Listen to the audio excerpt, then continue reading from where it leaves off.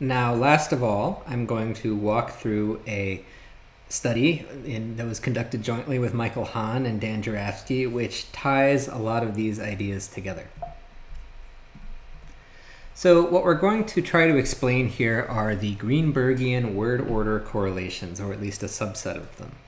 Now, what are these correlations? They were pointed out in first time in print by Greenberg in the 60s.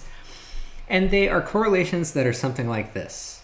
So what we have here is numbers of languages in a good typological sample where they have, for example, object-verb order, the verb following the object, and postpositions, where you say like friends too. This would be languages like Japanese. There's lots of languages like that. There's not a lot of languages that have object-verb order, but prepositions.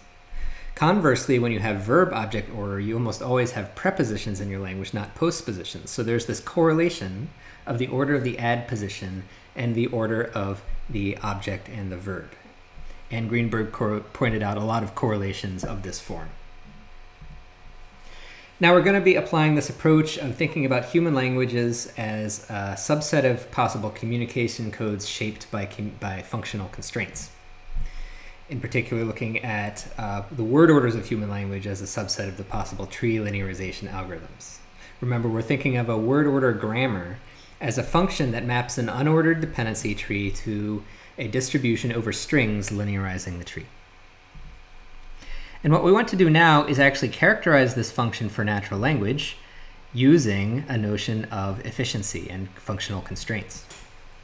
So we're going to actually implement this idea that you can find L for natural language as a function that maximizes informativity while minimizing complexity, using the ideas for how to quantify complexity that we talked about before.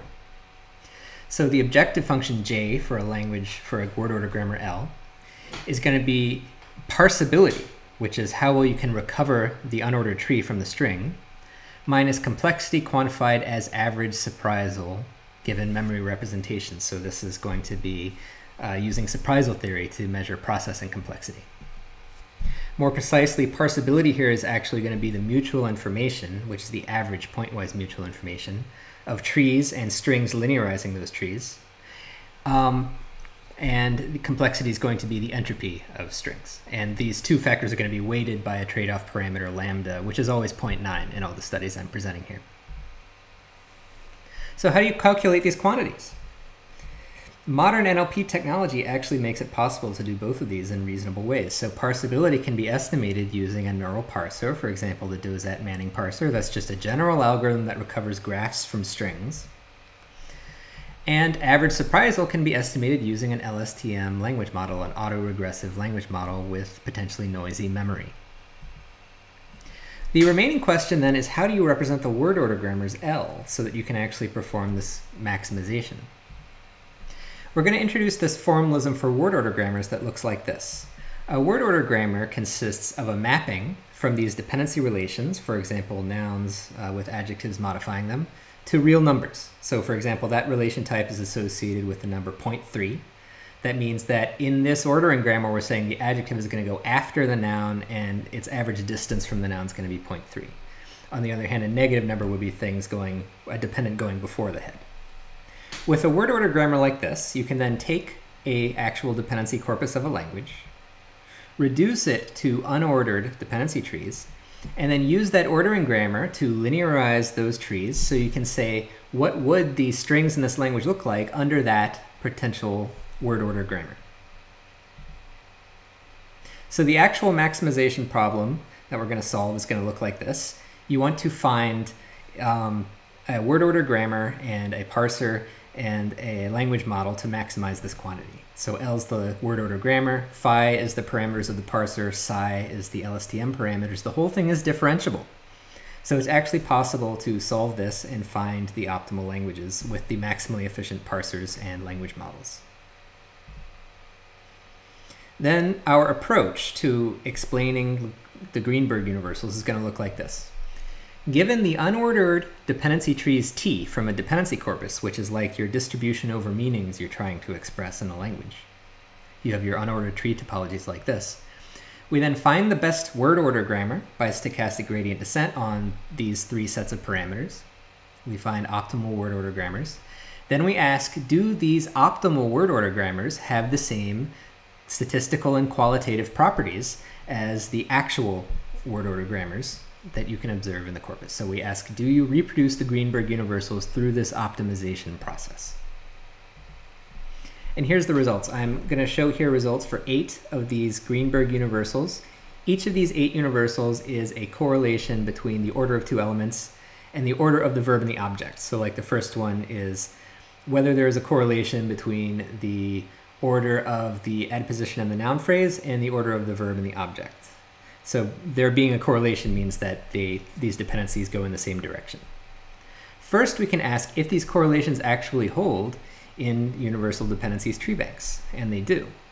So each of these 8 dependencies holds quite strongly in universal dependencies tree banks. When verb object points one way, then each of these relations also points that same way. Now we can look at what we get in the optimized grammars. And indeed, it turns out that all 8 of these Greenberg correlations are reproduced in the optimized grammars the same as in the real grammars. We can also use this approach to visualize the predictability, which is the average surprisal, and the parsability, which is the informativity of languages, comparing real grammars, which you get by fitting those word order grammars to the observed orders in a corpus, against baseline grammars, which you get simply by using random numbers to generate those word order grammars. And here's what you get. In blue, you have here the density of random baseline grammars. They're pretty low in predictability, pretty low in parsability. And in red, we have the actual positions of the grammars fit to the dependency tree banks. And we see that for all the languages, they lie in the upper right quadrant here. They're all somewhat more optimized, either in terms of predictability or parsability compared to these random baselines. And we also draw here an approximate efficient frontier of the best achievable parsability and predictability. That's the gray lines. So we've explicitly modeled word order as a code for labeled tree structures. We took that sort of very abstract idea from the beginning of the talk and made it completely explicit. The objective function is to maximize information transfer while minimizing processing cost using this idea of surprisal with lossy representations of context. In doing so, we recover the Greenbergian word order correlations. In general, this is a highly generic information-theoretic objective, which could be generalized to other structures. You could imagine, for example, trying to figure out what morphology you should add to words in order to optimize this kind of objective.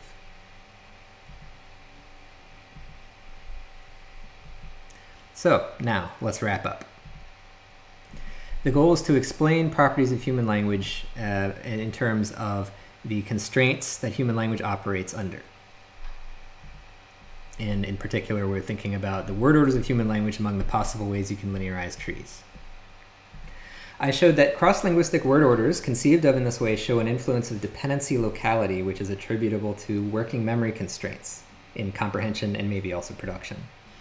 I developed an information-theoretic model of those memory effects in language processing, which generalizes dependency locality and yields information locality, which we saw some evidence for.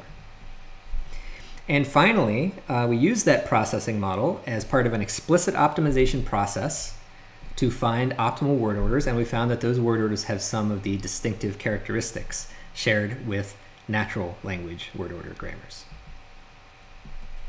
So what my goal is in this kind of work, what I hope I've made some progress towards, is using information theory to create a nexus among these different fields, among typology, psycholinguistics, and machine learning.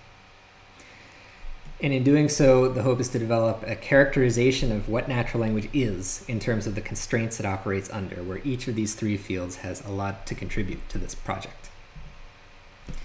So this work has benefited from innumerable conversations with innumerable people, and so other than my co-authors, I'm just calling out a few people here who've been especially helpful, and also my grant support.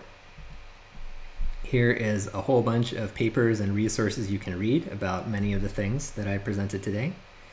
So thank you for your attention, and have a great rest of your day.